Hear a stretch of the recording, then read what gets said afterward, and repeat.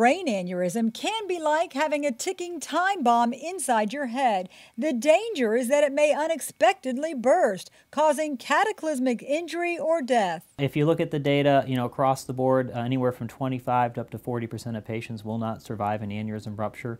Many of those patients may not even make it to the hospital.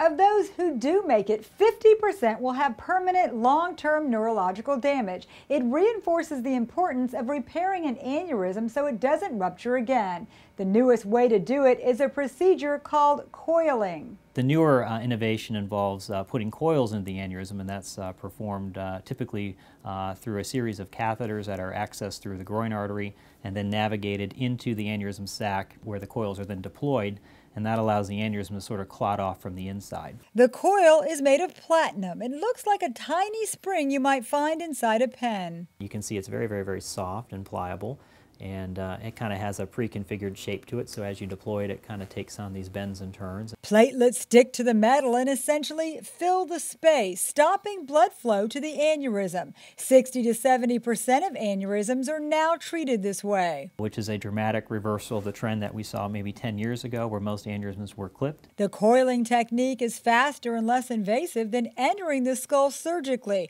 which may improve long-term outcomes. For Lee Memorial Health System, I'm Amy Osher.